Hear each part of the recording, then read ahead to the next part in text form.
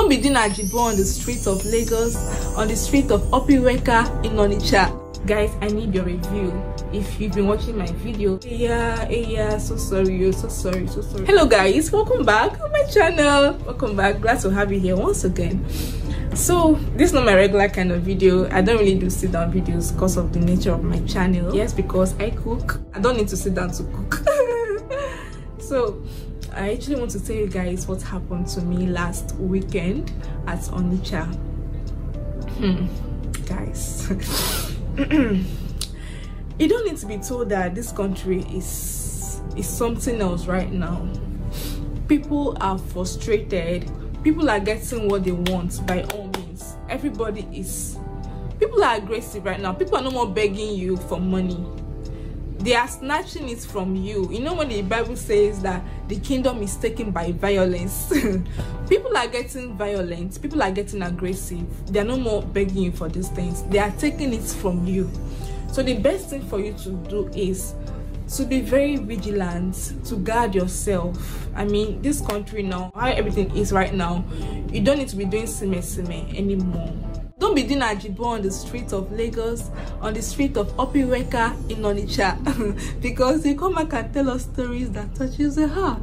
I'm saying right now, it's not just about the east, because I've lost my purse on the bus in Lagos before.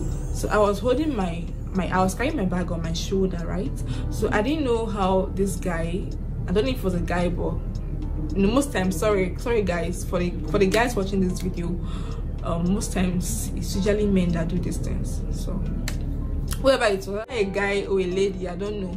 So the person took my purse from my bag, cut my bag open, took my purse. I didn't notice until I came down, took a bag, got home, was going to open my bag to get out money from my purse, and I started looking for my purse. That was how I lost my purse. I noticed that I looked for my purse, I didn't say it. I noticed that there was a cut on my bag. So that person cut my bag and took my purse, and I don't know how I was so carried away that day, but how they do it self, you don't know. I don't know, but it was sad, it was painful. So what actually happened to me at Onitsha, I was traveling to Benin from Imo State, so I didn't get a direct bus to Benin, so I had to stop at Onitsha to take another bus to Benin. So as I was about crossing the road, so this tall dark guy came to me. I don't know if he actually came to me or he was standing beside me, but I just didn't notice him. I just knew that somebody held me and was like, give me your phone, give me money, I want to go and smoke. Like, what's he talking about? You know, it's funny, right? But it wasn't funny then, but it's actually funny right now. The audacity, the nerves, like, give me your phone, I want to go and smoke. Is it that he wants to go and sell my phone, get money and use it to smoke? Or it was like I should give him my phone, I should give him money, he wants to go and smoke? No, it's funny how people have different problems in this life. Some people are begging for food, someone is begging for money to use and smoke. I was very smart enough to let go of him immediately, because this kind of people, if you act like you don't know what they're saying or try to start confronting them, or before you know it, if your phone, your money, anything that's valuable to you that they need from you is close to their reach, they are taking it right there immediately. And once they have taken it, you won't see them again. Just look right, left, in seconds, like you won't see them. They just disappear like spirits. So in that kind of situation, look for how to don't even answer them. Just let's go of yourself immediately and keep moving, right? So the funny thing was, when I crossed the road to the park, the driver or the people that was and they were loading the bus were like, that guy collects did he collect anything from you? No, like, hold on a minute. So these guys noticed what was going on and they kept quiet. And that's the funny thing that happens in this country. From the stories I've heard so far, when you're being harassed by this kind of guys, and especially if you're a guy, that's when it's worse. People just assume that you guys are courses, you guys are fighting, until it's obvious that you were just walking on your own and he came to harass you, and by then you must have lost something, you know. They'll be like, oh yeah, so sorry. So it's sad that you have to fight or battle yourself. So the best thing you can do is just to be vigilant, to be wise, to be woke. The kingdom is taken by violence, right? You need to be violent right now. People are getting aggressive to get what they want from you, and you also, you have to be violent. Your eyes needs to be everywhere. It's left for you to guard yourself, to guard your properties, especially when you are traveling. Even if you're not traveling, like you're just going somewhere to the market or anything, and you find yourself in a crowded area while in the bus, and there is sort of traffic, the bus is moving slowly.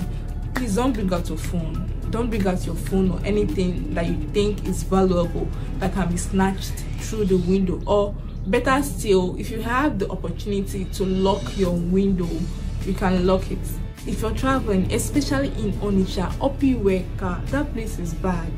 In Lagos, all these busy places and other cities as well, once you're in a very busy place, don't bring out your phone. Even if you're in the bus, don't bring out your phone, because most times when these buses are, like, if there's traffic and the buses are moving slowly, that's when they have the chance to snatch your phone through the window, and before you come down to look for them, they are gone.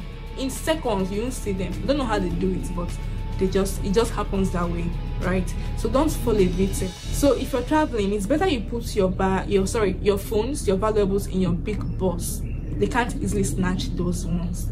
Don't put it in your handbag. If you want to make a call, you mind how you make calls. Like, make sure you're in a safe place to make a call. Don't make calls in rowdy places. They feel snatch your thing. Like, oh God, no.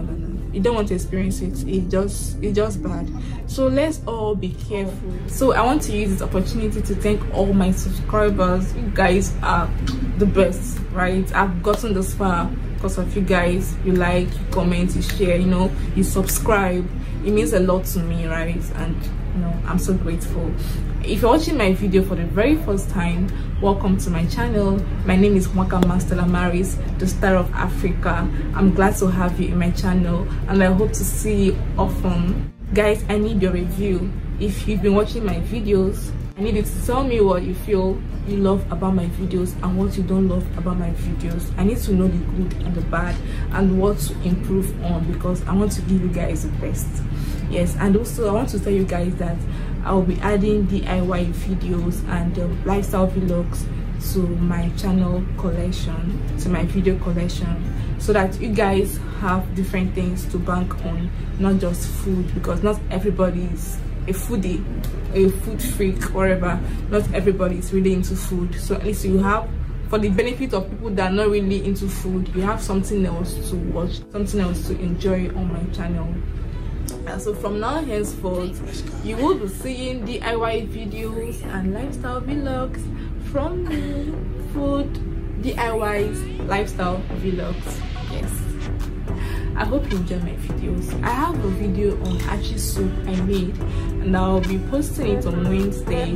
I hope you watch and enjoy it. Thank you so much for your support. Thanks for watching. See you in my next video. Bye. Baby, I